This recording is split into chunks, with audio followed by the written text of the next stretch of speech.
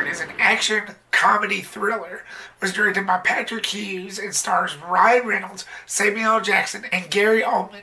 Once the world's top bodyguard, a now low-level Michael Bryce is assigned to protecting Darius Kincaid, a hitman who must testify at the International Criminal Court on crimes against a sadistic warlord. Let's jump right into the positive, guys. The action was just crazy. I can't tell you how many times I jumped out of my seat, not because I was scared, but because the action was just so whoa to me. It was great special effects, though I had a little problem with it in some spots. I'll get to that later. It was just grand. The perfect ingredients for what every action junkie wants. The cinematography and lighting was just beautiful. Of course, this movie did not take place in America. It took place in the Netherlands and Amsterdam, which gave it a little bit of a different look. That was done really well. The music was really stylistic. It was a mixture of very old school, from what I could tell, to heavy metal and rock. And there was even a song that Samuel L. Jackson performed at the end called "Nobody Gets Out Alive." And I did not realize it until I looked that up. You might be able to tell, but I can't tell that it's actually him. Let's get to the heart of this movie. Samuel L. Jackson and Ryan Reynolds gave a great performance. They had great chemistry. Samuel L. Jackson plays the hitman Darius Kincaid. He's like the best friend that you could have if you're not on his list. He will kill you otherwise. But if you're not on his list, he can be your best friend. He's your go-to guy. He's got that cherry personality. Samuel L. Jackson, he's got one of those personas that he plays in just about every one of his movies. Just about. That if you talk to him, he's an easy guy to get along with. If you don't mind all the cussing. Ciao, Cerebella. Whose lap will I sit on? Ryan Reynolds is Ryan Reynolds. Or so I hear. He plays Michael Bryce. Once was the top dog bodyguard. But something happens at the beginning of this that makes him go from here down to here. Or so he explains. I was up here, yeah? Then I opened up to you. Why wouldn't I? I was in love with you. And I fucking told you his name. It's the first time in my entire career I revealed a client's name. I trusted you. Now I'm down here. The dead guy's up here. He still does the bodyguard thing, but not as big. So because of that, he's very bitter, very jerk-like. And that's why I think the chemistry works between these guys. They're totally opposite with their personalities. One's like a happy kid who kills people. Well, evil people, so he claims.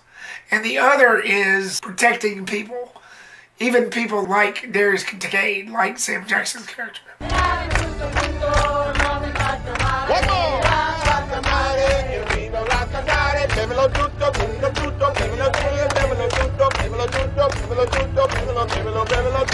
So that's why I think the chemistry worked the best.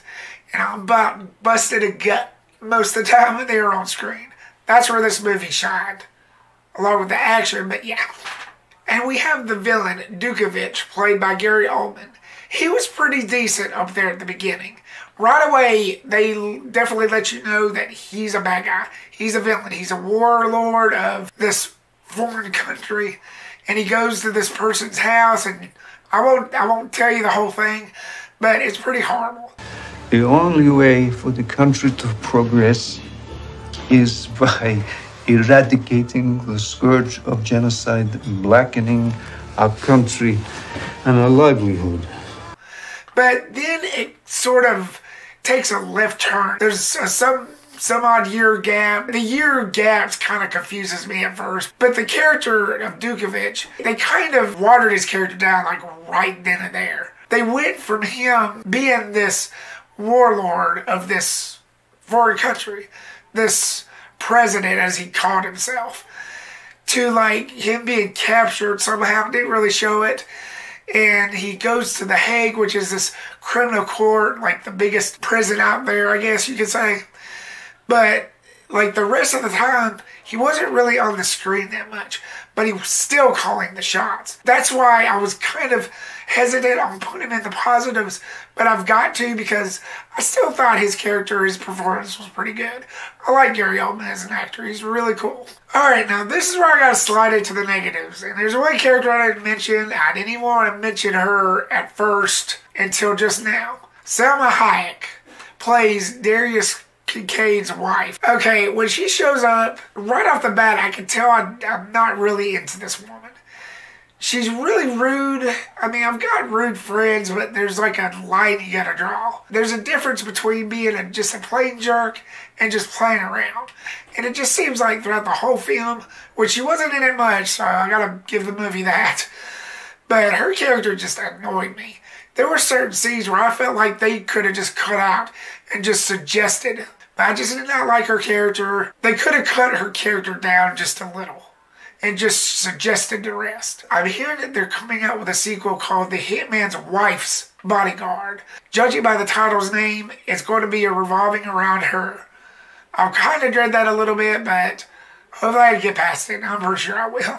And also, like I said about the effects, although I put them in the positives, there were certain scenes where you'd see a car explode and it looked cartoonish. Just something about it just looked a little bit cheesy and cartoonish.